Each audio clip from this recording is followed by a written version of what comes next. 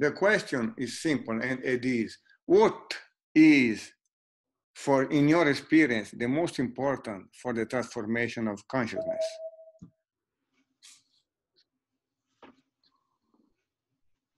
Thinking of your life and your experience of what happened to you, on what you learn from the life and from everything from the studies.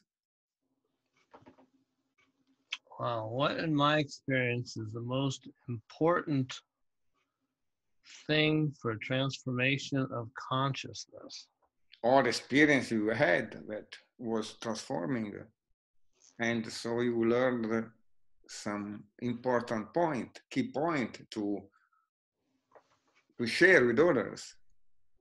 Wow. Just off the top of my head, this would be, it'd be helpful to have a little time to prepare for this. Wow, but this is the interview is in that way. The person just speak what come out in the moment.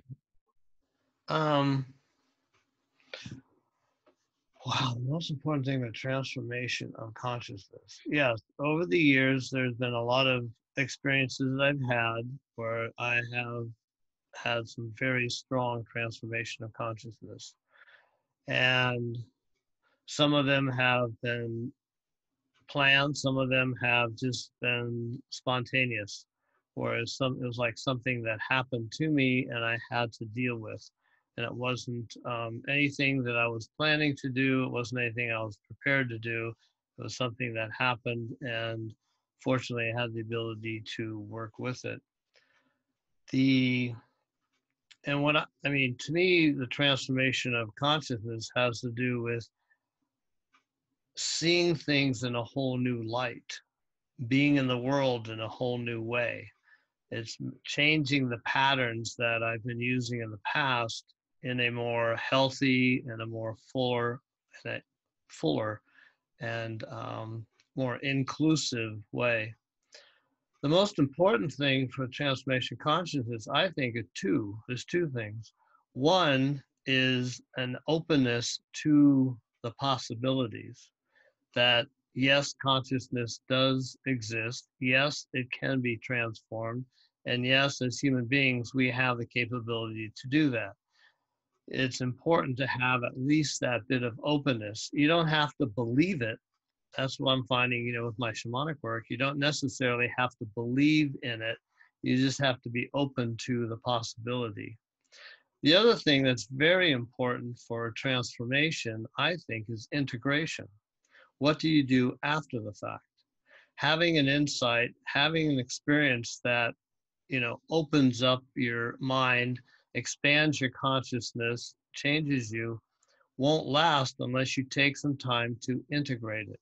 How do you bring that new insight, that new worldview, that new paradigm, and how do you integrate that with your everyday life? Because otherwise it's just yet another experience. You're doing experience after experience after experience. So to me, it seems like there's two things. One is the openness to allowing those opportunities we have that do come to us in order to expand our consciousness and transform it, and also taking the time, taking the effort to integrate it, to make that change lasting. Perfect. Yeah. This is exactly what I wanted to say. This is very interesting to see the biodiversity, Any person look from one side, from a point of view, and this is what I do. I want to put together a puzzle of experiences to Nice. see the whole picture of the transformation of consciousness. Yes, because all of us see it, as you say, from a different perspective, and just without being preparation, where it's not a lecture, then you get what comes first to each person, and everybody's going to have something different depending on where they are and what's going on and all that. So, okay, great.